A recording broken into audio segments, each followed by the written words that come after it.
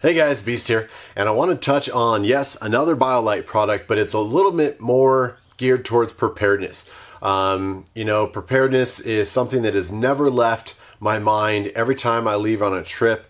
If you guys have followed my channel for a long time, you know that, I used to be kind of the lone wolf with the dog situation, so my preparations have definitely changed. Now that I've got a home base back here in Central Oregon, a fiance and 3 children, every time we leave for a trip, every time we do something, that is still in my mind. The adventure bus, whether it's an overland style or it's becoming a bug out vehicle, those are always things that are constantly running through my echelon of thought. Like, what happens when this happens? What happens when that happens? And today's product is no different. Now, obviously, during any sort of emergency, natural disaster, things like that, you're going to have your basics. You're going to want to have that water. You're going to want to have shelter. You're going to want to have a little bit of food. And then beyond that, everything else is a little bit more comfort items. But I wouldn't, count out communication as any less important on that list. Having a radio nearby, things like that. Having a little bit of lighting beyond a headlamp and a bug out bag, not only is a safety factor, but it's that comfort factor. It's that keeping your family and everyone, it's that freak out level, right? Everything's fine. Why? Because we've got light, we've got food, we've got water, we're warm, we're going to be okay.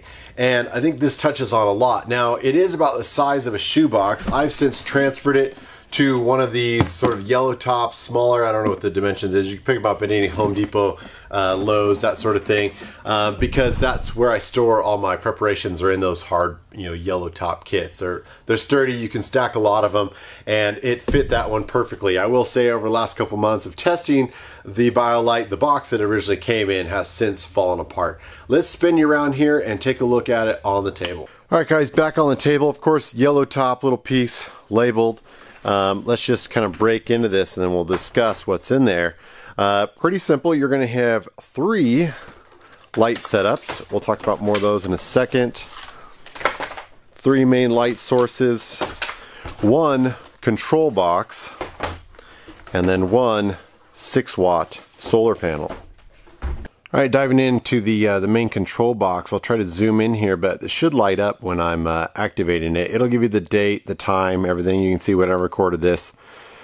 The main light here, you've got several different modes, small, medium, and high. And of course, the other thing you should be able to tell is it'll start telling you how much time you have on that mode till you're empty. So I'm currently at 83%. I don't have it hooked up to the solar panel. You're on high, so you got 12 hours till empty. There's low, you're going to get 13, and it's going to adjust. So there's 24, 20. It'll take a second to kind of reacclimate. There you go. High is back down to 12. So it's a good estimate. Like, I don't have much juice left. Let's kick her down to low, and you can see low is back down to 18 hours till empty. Pretty intuitive. Then basically back off. If I zoom in here, you'll see the radio controls, FM radio, volume up, volume down, pretty intuitive, easy. But again, like I said, communication in an emergency, you can hook up an MP3. That is under an SD mini card. Let me just turn this down here, turn that off. MP3 waking up, didn't find anything. I haven't been using the SD card in this. You can see sort of battery, and then when I turn on or plug in the solar, you'll see that solar. Let me see if I can adjust this just so you can see that a little bit better if I turn it down. But there's your battery control, and then the far side would let you know how much sun you have, and it would give you kind of an input of how long it's going to take to charge it. It's a pretty smart little controller. Coming over to the side, it's pretty nice. It's got USB out, so you can actively charge your cell phones. Other products that are USB charger, like I've been charging the Biolite 330 headlamp off of this, and then as well as an expansion port. If that 6-watt panel is not enough, you can put a little bit more into it. Now, the battery inside of this guy is what they consider like a 20-watt hour, but it really comes down to, it's just over 3,000 milliamps that's in there. If you guys think about that, that's basically one 18650, depending on on how much watts you have. So if you're going to use this and all the lights, it just depends on the settings. I'll put in a small configuration here of what it would look like if you're going to use it as a multi-room. So you have enough lights to go from main panel to secondary room and even out to sort of an entryway with the motion detector. And with that, let's talk about the lights. All right, now you can see there's a lot of cables with this, but part of that is in that diagram you saw, you can get over to several different rooms and they all have their own controls and you can daisy chain them along. And so that's a really neat feature. With that just comes with a little bit of cable management, and I'll put in a quick clip of how I do that. Hey guys, Beast here, and while we've been testing this Biolite kit, I've been trying to come up with a better way of doing things, and one of the things is gear snake tie downs. It's Ultimate Survival Technologies. I've also found a similar product like this at the dollar store that's green. It's meant to tie up plants, but it's very similar to like a Night Eyes gear keeper. It's just a, there's a chunk of wire surrounded by a nice soft rubber, and so what I've been doing is simply cutting these off into manageable sections to create little twist ties. And I'll show you how I wrap this up. I do kind of 2 smaller ones and 1 bigger one.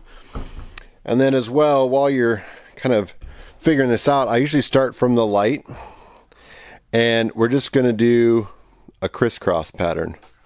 There's a little hook that's in the way. This is hard to do with a camera here. But I'm just going to weave it in and out until I get to about the hub of the control panel. And I'm just going to put one of the smaller twist ties in there. That locks that down. Now from the hub out, you're going to have 2 different wires.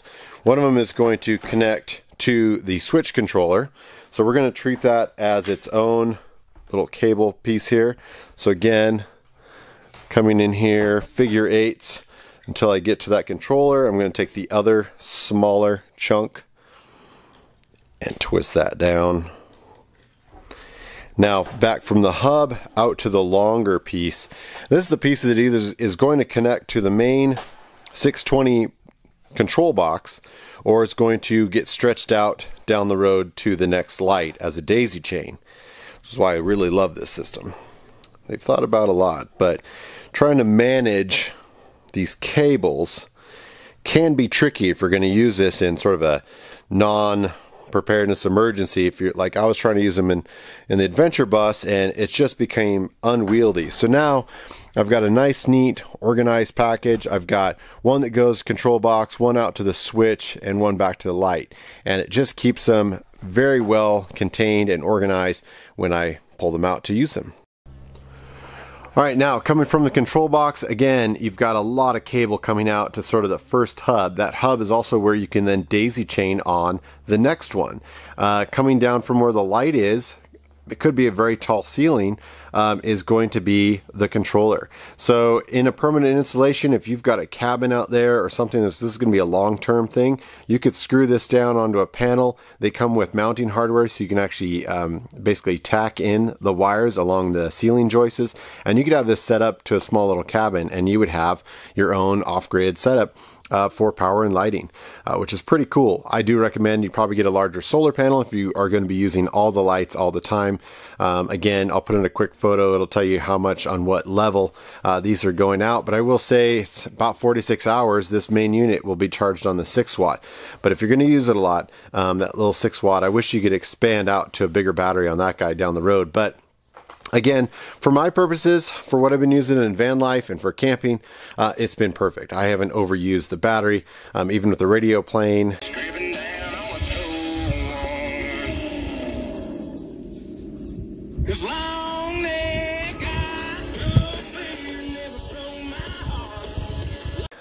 I will say that, there's a lot of cables, as I just mentioned.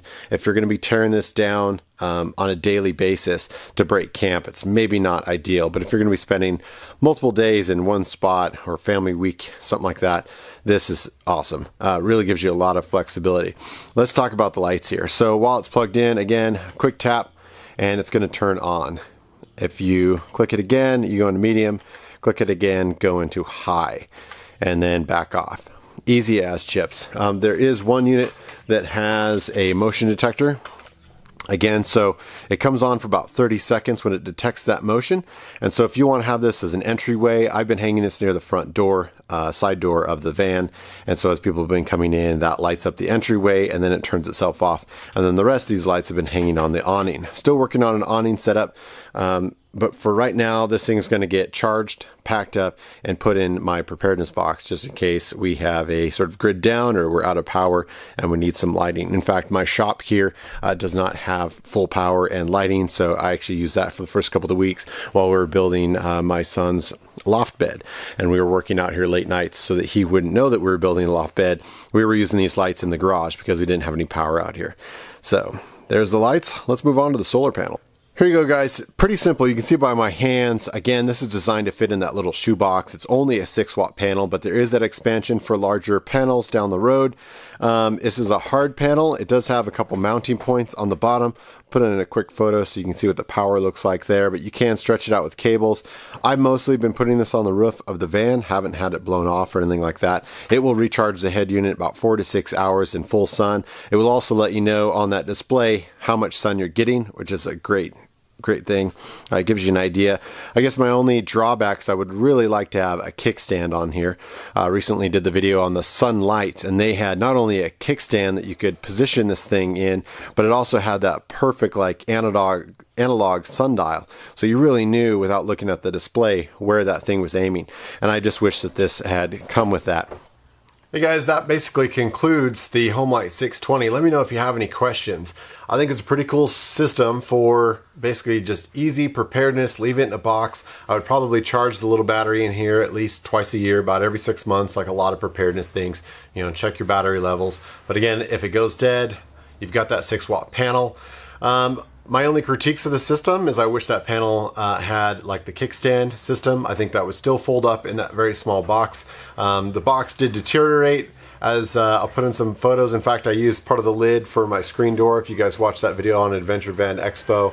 But if you're going to be using this day in, day out, I would transfer over to basically a small plastic tote.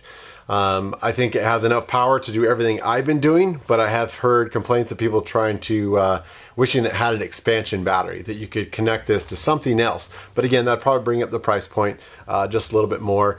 This main unit you can use without all the globes if you don't need it. It's an easy unit. Like I said, I've got a magnet, it goes right on the Adventure Van. I've got radio that spools up. I do wish if I'm not going to be using the FM antenna, that I could wrap that up separately somehow, or if it fit back here a little bit easier.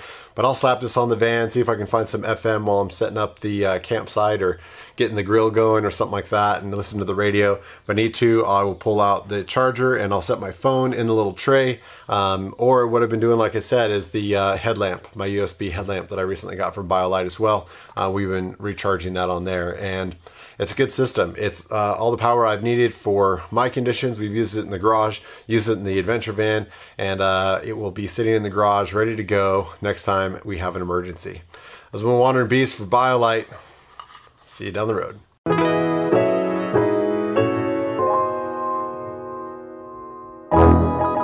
Thanks for all the love and support. You guys are amazing. Please like, share, and subscribe. Follow the adventure on social media, and we'll see you on the road.